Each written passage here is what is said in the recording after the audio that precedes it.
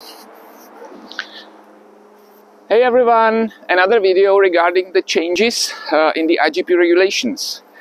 Now let's talk about the retrieves. I have marked out the square is 4 by 4 meters with these flags, and it's 8 meters from the line where you throw the dumbbell from.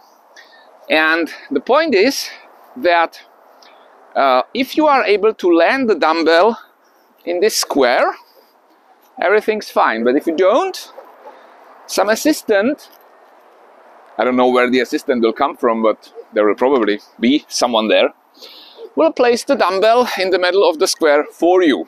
So let's see if I can do it.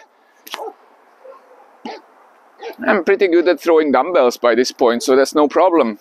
But if you don't make this throw, apparently someone will just take your dumbbell and just place it in the middle of the square.